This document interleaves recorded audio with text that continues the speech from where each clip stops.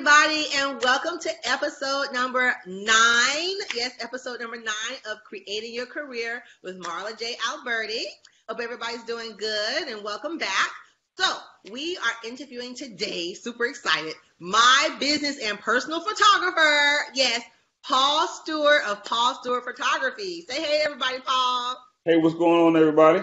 Yay! So I know Paul and his wife from an organization I used to belong to, and I just remain friends with them. And when I say I use Paul for everything, every event, you guys know I hold my major conference. I have different things I got going on. I use Paul for everything, my headshots, everything. So we're going to talk about how did he get started in the photography field and how he's growing and creating his career. So guys, I love to read the bio. So I'm going to read the bio word for word so you can get the information in. Then we're going to jump right in, Paul, okay? Cool. All right. So Paul Stewart Photography is a husband and wife owned business providing premium images to Northeast Florida's organizations, corporations, families, and nonprofits. Paul and his team of professionals bring a consistent vision supporting and strengthening your visual content. I love that. Branding and marketing strategies. Paul's corporate background and expertise in photography ensures your project is executed professionally, efficiently, and in superior presentation of your brand. So Paul is talking about bringing your brand out. We're going to talk about that, Paul. All right, so let's get started. So tell us a little bit of background about Paul. Before we jump into the photography piece, tell us, a brief history about you up until now. Sure, no worries. So although I reside here in Jacksonville is not my original home. I'm originally from St. Petersburg, Florida. That's where I was born and raised and grew up. I transitioned from there into the military. I spent about 8 years in the Navy, and after which I stayed here in Jacksonville and I resided here. I built my family here in Jacksonville. My background is more corporate America. I work for several different large mortgage companies here in Jacksonville. And while in the mortgage industry, I just kind of lost the passion and drive for that corporate environment. And it was time for change. Okay. So guys, throughout the interview, guys, you guys know me by now. I listen to keywords, and you say you lost that drive. Does that happen to a lot of us? I think it does. I understand. Yeah. It's there, right? I think even from even in a management perspective, although I was managing people, it was one day just the whole idea of what it would be like to be able to sign the front of the check and not the back of the check. Yeah. And that was like a light bulb for me. Yeah. What if this company shuts down and I'm solely dependent on them for income?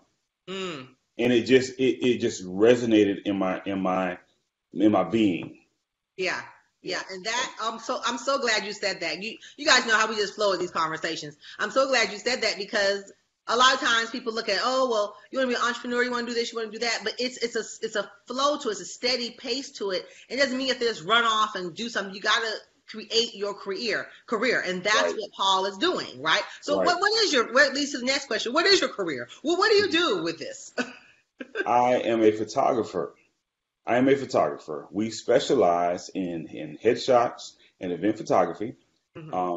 What we do is we solve the problem of providing professional headshots, personal branding for business professionals and just professionals. We can set up an on-location studio and perform headshots, whether it's for individuals or groups. We have fast turnarounds. Our clients are able to select and pick their images on site, which provides them for a great experience. And, we love what we do. We're very passionate about what we do. And we love to service your next headshot. Okay, I love that. So keywords here, guys. Notice how he said on site. So you mean to tell me if I'm taking my pictures, because I know this, I've been through this myself. If I'm taking my pictures, I can pick my picture right then and there from your system, your laptop, and you'll know exactly what I want. I don't have to wait 3, 4, 5 days or even a couple of weeks to get the proofs back and then pick. You can pick it right there. Right. We've tailored everything more towards the corporate environment because we understand how busy corporate professionals are. So we do provide that option. That doesn't appeal for everybody because in a busy environment, in a busy day, sometimes execs are not able to sit down and pick the picture, but we give them that option. Just having the availability to go through and look and making a quick selection it does make the process easier for them. We set up that on location studio. We have lighting. We have your choice of various colored backdrops. And so we want to build an image and a look that's going to be, essential to your branding. And that's Okay. what we do. I love that. It's like that tailor-made professional brand that you're trying to build and bring out of that person. I Correct. love that. So I can talk for days because, guys, I told you, you guys know me by now. I have experienced this, so I know what Paul is talking about. I'm not just doing this interview because I'm trying to figure it out. No, I know he is my photographer, and this is real. So if you're interested in getting into this field, let's talk about it. Sure. What was your path to this? Because you left corporate America, but like, did you just wake up one morning, oh, I want to do photography? How did you even ease into this field? Because it's a very broad field, and it's not that easy to get into because, especially here in Jacksonville, I mean, there's tons of photographers everywhere. Correct. So how did you Correct. ease into this field? How did you start to do this? I like to say actually photography was something I discovered. I had Mm. no plan on being a photographer whatsoever. What Hmm. happened is, as I mentioned before, at that time being newly married, one of the things that happen when you first get married, you just tend to take a lot of pictures of family. So one day, actually after going to church, I took the family to the beach. I had the kids in suits and they were walking down the beach and I did a couple snapshots with a point and shoot camera. Mm. We got so many reviews and so many accolades on those pictures that it just made me want to know more about photography. And Mm. so I put the bug in my wife's ear, the buzz in her ear that I think I wanted a higher end camera. And that next year, our first wedding anniversary, she surprised me with my first Nikon camera. And that was the start of it. At that point, I still had no plans to be a photographer. And what happened is her brother stays in Delaware, and he came down for about a week or so, and he had some friends from home that came over to visit. And it was a young couple that came over, and they saw my camera sitting on the counter. And the guy pulled me to the side, and he said, "Man, are you a photographer?" I said, "No, I just take pictures of my family." And he said, "Man, that camera looked like it can take a whole lot of nice pictures." And they were kind of on a budget, and they just wanted somebody to come and do a couple snaps for the wedding. I was like, "Nah, I'm not ready for that." This guy kept calling me. He kept calling me over and over and over. He said, "Man, I just need a few shots, a few shots." So I talked to the wife, and we kind of thought about it because weddings are huge, and that's something that you don't want to play with. That's that one moment in time that is so Yes. essential, especially for the bride and the family. So I agreed to do it. So we did it, and from that first wedding, I studied a little bit right before, but that was my first time doing anything like that. But I'm thankful. Everything turned out great, and from that one wedding, we booked about three weddings out of that church, and that's how the business was born. Because at that point, I wasn't even thinking about doing photography as a business. So then, what happened from there is still while working in corporate management. On the weekend, I would do weddings, I would do events and parties, and this was a supplemental income. And that's where the transition began to occur, where it's beginning to compete with my passion to get that director's position in the office. It wasn't the same. Back home where I'm from in St. Petersburg, I grew up around water. One of my greatest passions back home was fishing. I love to fish. And the moment I began to have choices between going out and picking up my fishing pole and going fishing and rather wanting to take pictures, that's when I knew something changed.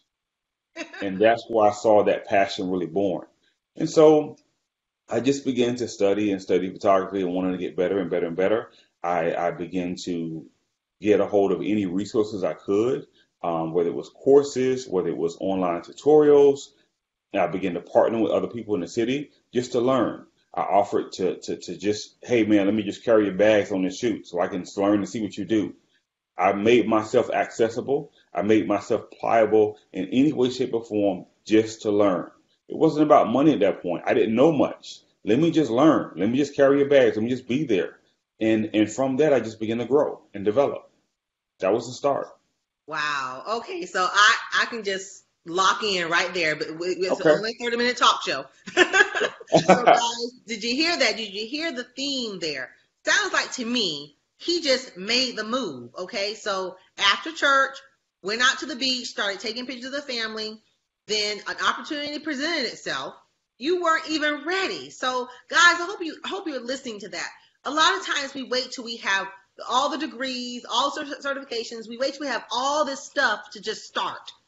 Okay, but he wasn't even ready. Someone asked him to do photography at their wedding. This man is not a professional photographer. He hasn't taken a photography class, but he saw the camera. Like, hey, I need you to do my wedding. And from that, it just skyrocketed from there. So just think about if he would have said no. So many times we say no. And like, oh, I'm not ready. I'm not ready for that. I'm not ready for that. When are you going to ever be ready? So if you think about that, Paul, like, you weren't ready, but you just did it. You just went out there and you did it. That is the ongoing theme of all of my shows is just do it. Who cares if you fail? Who cares what happens? I'm sure you made some mistakes along the way. And like you said that you've taken classes, you did the research. I love how you said that. You said, hey, I'll carry your photo bag just to go out and sit on the set with you. And that's what it's about. I love how you said that. Now, while you were sitting on the set and you're shadowing these other photographers, what skills did you learn? Because what does it take to be a photographer? Because like you said, you didn't know anything, but now that you've come along and you're growing your business and you're continuing to create the career of photography, what someone that is interested in photography and all they have is their iPhone, what skills do we need to jump into this career, into this field? So what I would say, one of the things about photography is the study of light. And so to me, it has two components to it. It basically has the component of the technical side, which is how to properly use that camera to get an accurate picture.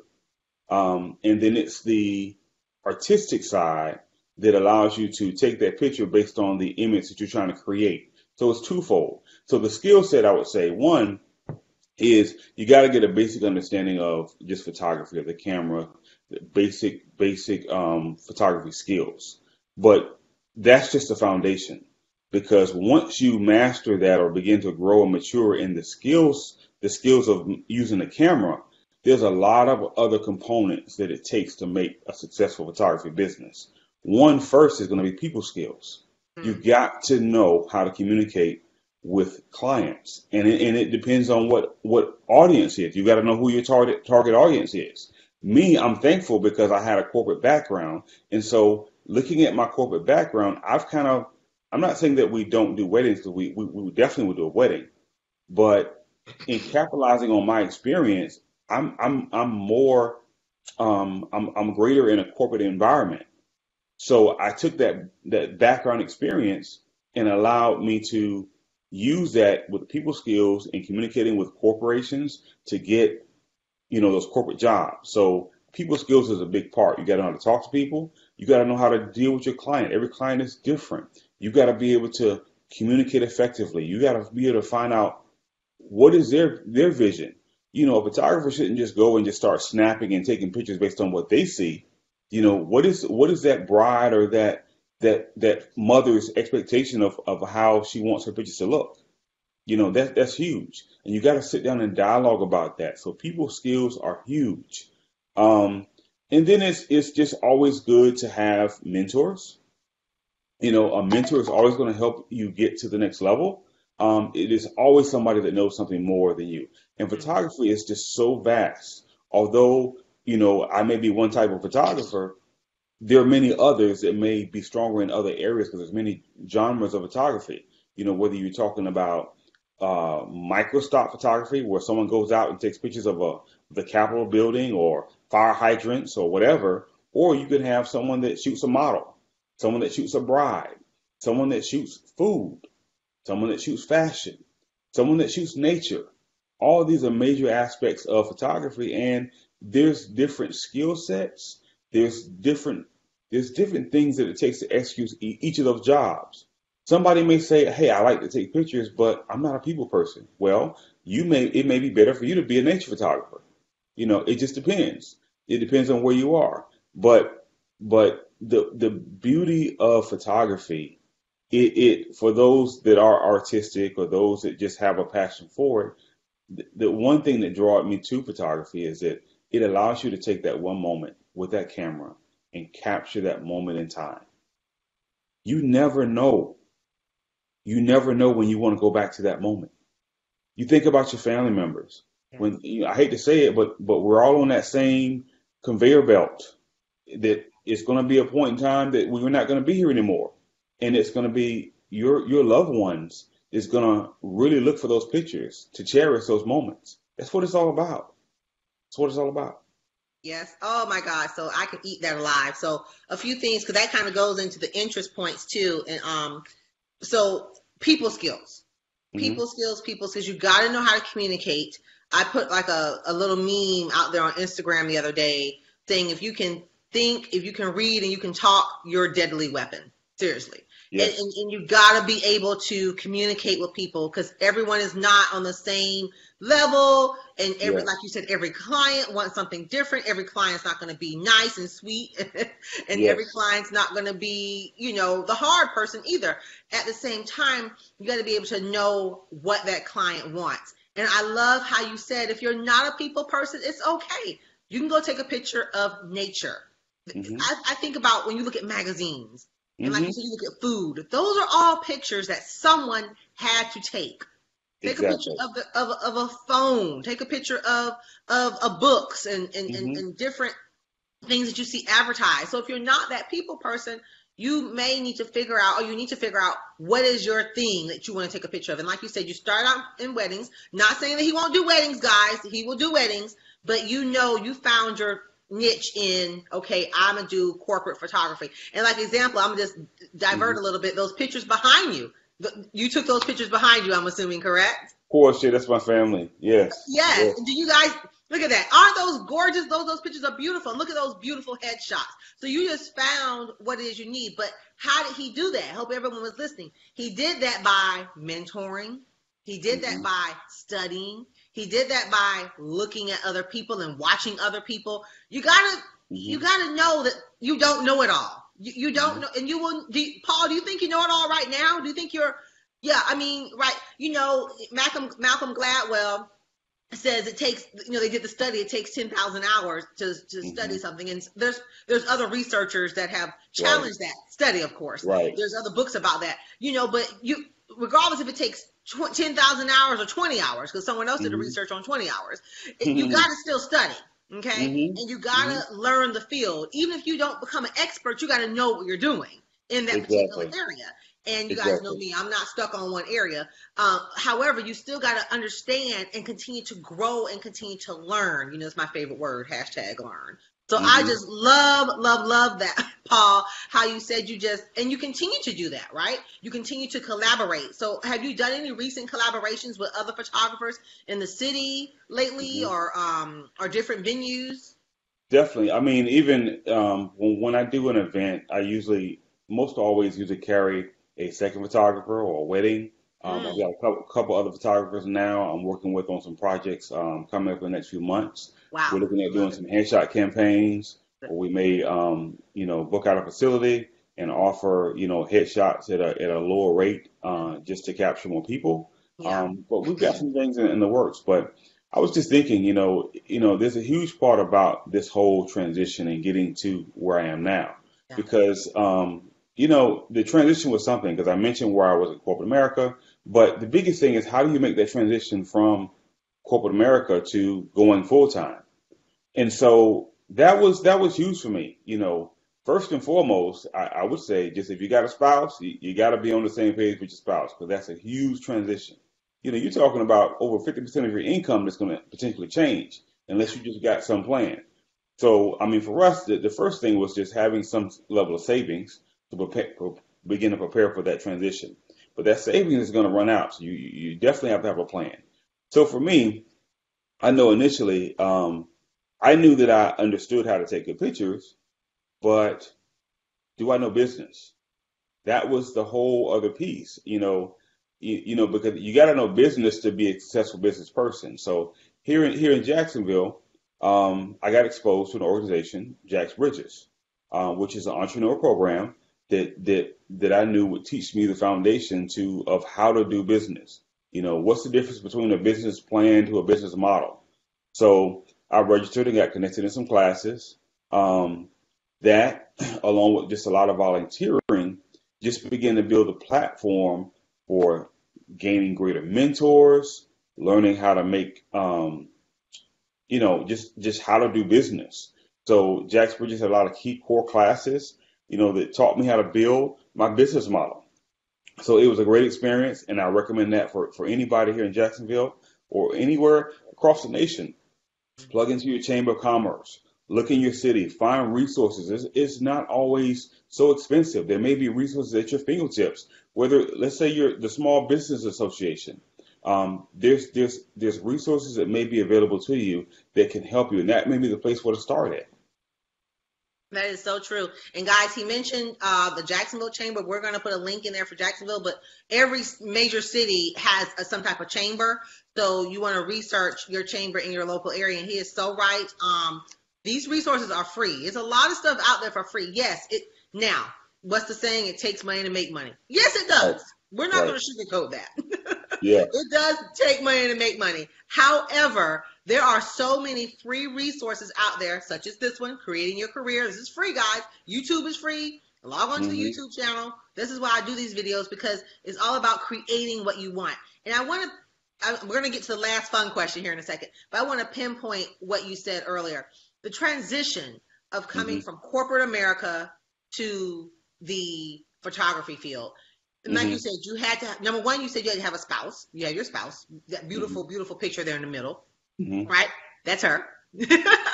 So you had your spouse, and you guys had to be on the same page, right? Correct. So you're like, okay, you know what? 50% of income is about to be gone. But then that put a tinker in your head, like, I got to work now. I got to hustle.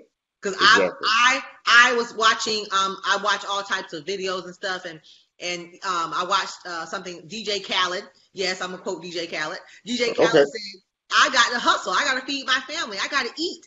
My family wants food. So you got to eat, right? You got to eat.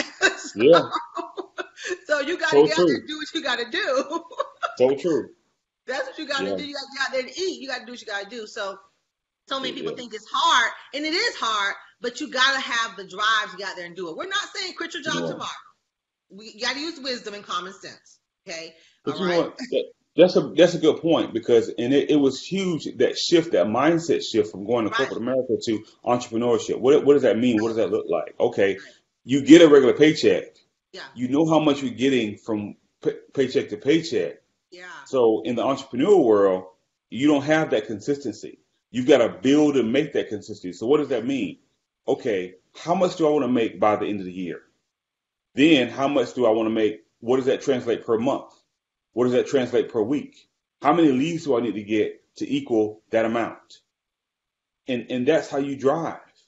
And you have to set goals. You got to have a schedule. It's a grind. I mean, you have to have a plan. I have a virtual assistant working with me now on my schedule. I have every day it starts with, in the morning, prospecting, looking for leads, trying to build relationships with corporations. It's work. It's not easy, but it's doable, and it's rewarding. And I'm thankful to be able to do what I love. Oh my God. Again, guys, it's only 30 minutes. I can talk forever. You guys know I can talk. But I love what you just said. It is rewarding because it's something that's in your heart. I'm a big believer in following the heart, because when you follow the heart, everything else follows. When you follow money, it doesn't follow too well. You need to follow the heart. So I love it. And one word that came out of everything you just said to me is patience, because this stuff doesn't happen overnight. Yeah, it doesn't. You made that transition from corporate America just by taking pictures of your family, then a wedding, and then things started unfolding for you because you followed your passion. But that didn't happen in 1 week. Yeah, let me clarify with that, because the business the business was started in 2011. Wow. I didn't go full time until last year. Wow. 2017. So this is not an overnight process. Okay. 2011. Okay, guys. You went full time 2017. So what is that? 6 years? 6 years. That's 6 years you went full time. So you've been full time 1 year. So 7 years now. 7 years, and we're still rolling. We're still going. Correct. It takes time. It takes time. Like, I love when Kevin Hart, matter of fact, Tiffany Haddish, the comedian, she just said it. She's like, I'm not new. She's like, I was in girls trip, and you guys know me now, but I've been doing this for years. I've been a comedian for years. I'm reading her book now. She's been doing this for years. Kevin Hart said the same thing. Oh, y'all blow up now. I sell out stadiums now, but I was a comedian 20 years ago. Y'all didn't know who I was. And we didn't. So we always look at the end result, but we got to remember the journey. The journey is what's important. Okay, guys, I can talk forever, but I hope you guys got a lot out of this. I think the main takeaways here are: start. Don't be afraid. Have some type of foundational background. Talk to your spouse, or if you're not married, get some type of mentor. Talk to your friends, family. Talk to get a business partner. Go to the local business development centers, the SBA, your chamber of commerce. Get advice. This stuff is free. Look at resources like this when creating your career. So, Paul, before we end, and I'm gonna give you opportunity for people to ask you, for you to mention to people how can they get in contact with you. But tell the world, what's one thing that we don't know about Paul Stewart that you want the world to know? One fun fact. I would say an interesting fact about me is that I lived in Bahrain for like a year. Oh, wow. Yeah, okay, and for those who don't know, where's Bahrain? Bahrain is over in the Middle East. It's in the Persian Gulf. Okay. Yeah. Okay. I'm actually a Persian Gulf War veteran. So. Wow.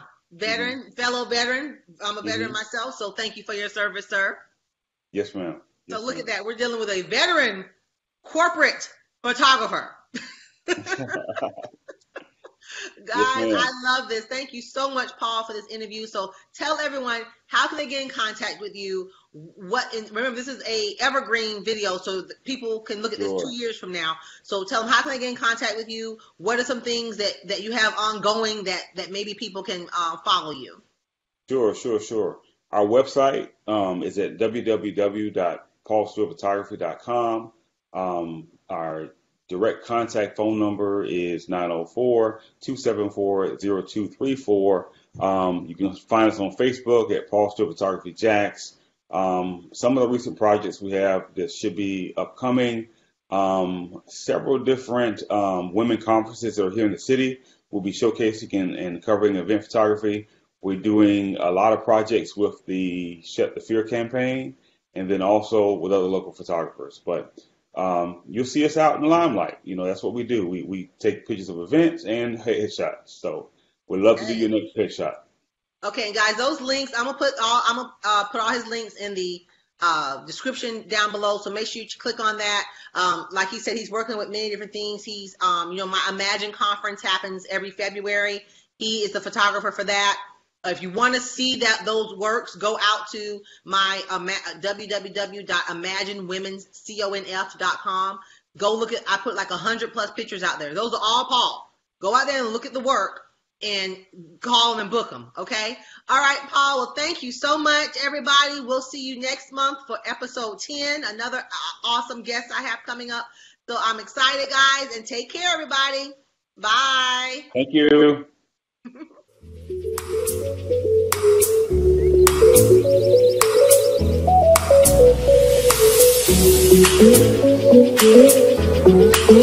Thank you.